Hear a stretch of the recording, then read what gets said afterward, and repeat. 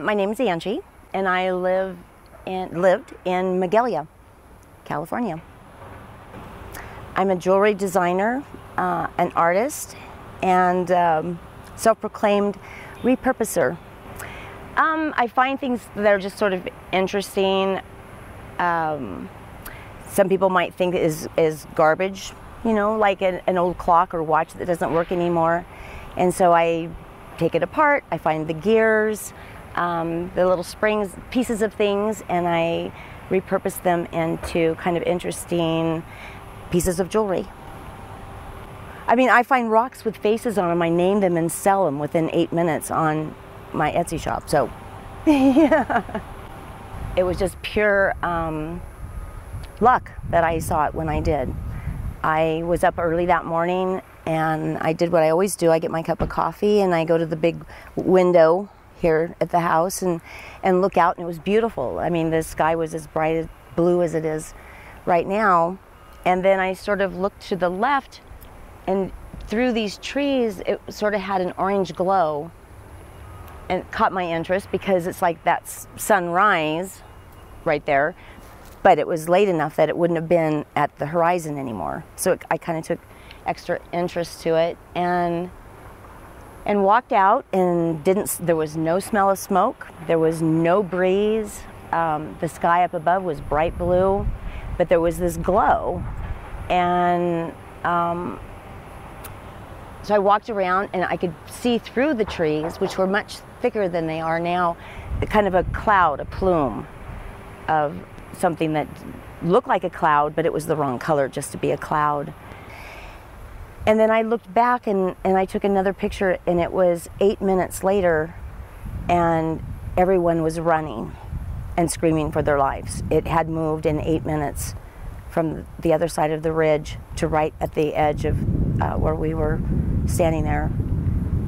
So I hit the garage door opener, and it was right here, and it went up, and then right at that time the electricity was killed, but there was enough space for me to get my car under the open garage door, and got out and threw in the dog and grabbed my phone charger, contemplated a couple other things, and then kind of told myself, after doing this 2 times before, that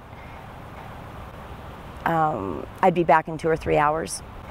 I remember hitting the garage door button because when I'd leave, I always shut it, and I hit it, and it's like, oh yeah, it's not going down anymore, which that opener still is on the visor in my car. I haven't been able to take that down yet.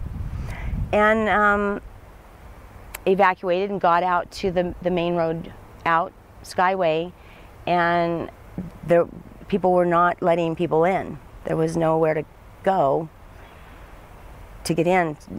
Everyone was frantic. And so I remembered that my dad had taught me the back High Lakes roads, the dirt roads, and hunting and fishing and stuff at the High Lakes past Sterling City and Inskip. So I just thought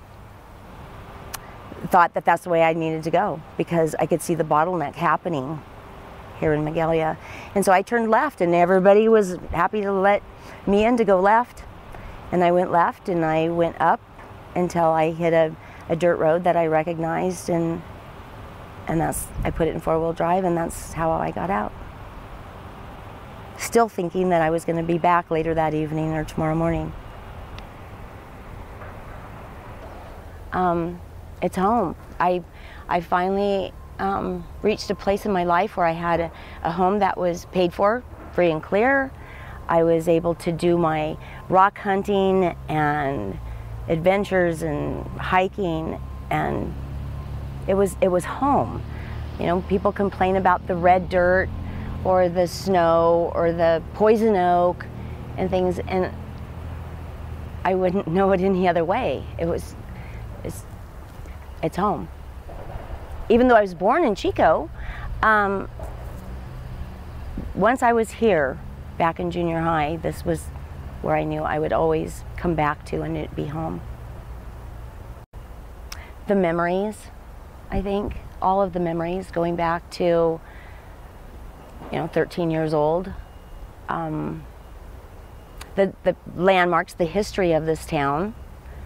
I mean, what's a quarter mile that direction is the largest gold nugget that was ever found in the whole world, sort of thing.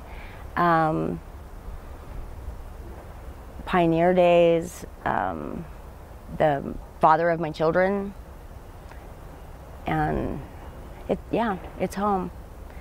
Having not too long ago lost my dad too, built a beautiful house for us as we were kids for our family home.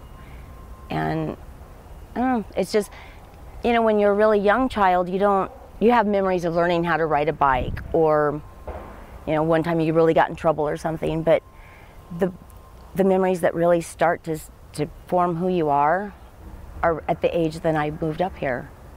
And it just gets in your blood, and this is who you are. Coming home, that's easy. Coming home and doing something different in a way of what I construct. I've got two ideas we've talked about. An A-frame, not that we get that much snow anymore, but an A-frame's always kind of been my dream little playhouse thing. And now that this is cleared and I'm kind of more up on the hill, maybe an A-frame. And then I've, much to my mother's demise, have considered Conex houses and doing something real artistic with that. And it would be much more friendly in a fire. So I'm looking forward to just exploring something that I wouldn't have had the opportunity to before. The ones that I know, immediate neighbors, they've decided not to come back. And the familiar sounds and smells, if at night you would hear up the road a dog bark, you knew whose dog, and depending on the bark, you knew if it was, you know, there's a mountain lion in the neighborhood, or the parents, mom and dad, just got home and they were excited. Just the familiar stuff.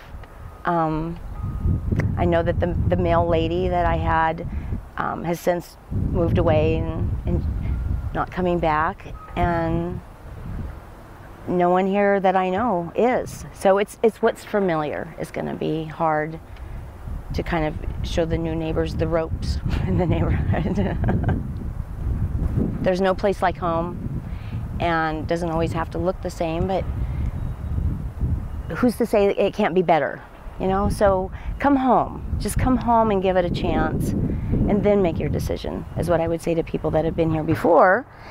New people, I would say you're going to miss out if you don't. Try it, because if oleanders can go through 2,800 degrees and come back, and trees are starting to turn green again, and the trees that you wanted to get rid of will be gone, and it's a perfect location. It's close to lakes and fishing, and the people up here are they were humble people, and even more so now.